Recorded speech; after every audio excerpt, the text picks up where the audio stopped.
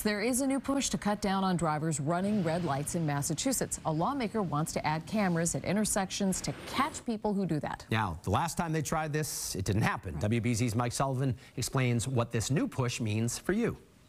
The traffic jams, the construction zones, the screeching stoplights, they all add to the soundtrack of Boston. Sometimes drivers get sick of hearing it over and over.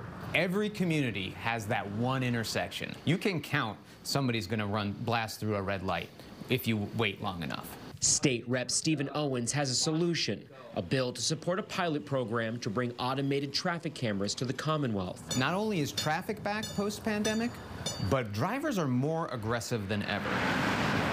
Owens says 26 states have automated enforcement of some kind, including mandatory cams in work zones. The cameras may also be placed near crosswalks or on stopped school buses.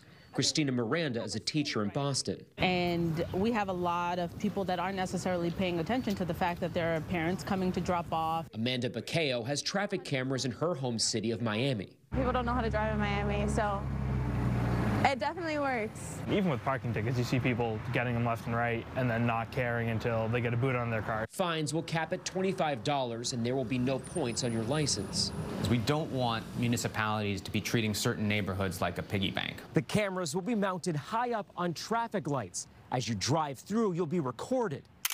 It may even snap a picture of you if you commit an offense. The cameras must also be mounted rear-facing. We don't want it to be looked at like we're preying on people. Per the bill, only one camera can be placed for every 2,500 people, so communities can't over-target a neighborhood. MassDOT will have to approve where they get put, and you would have to look at crash data. If approved, 10 communities could become test sites.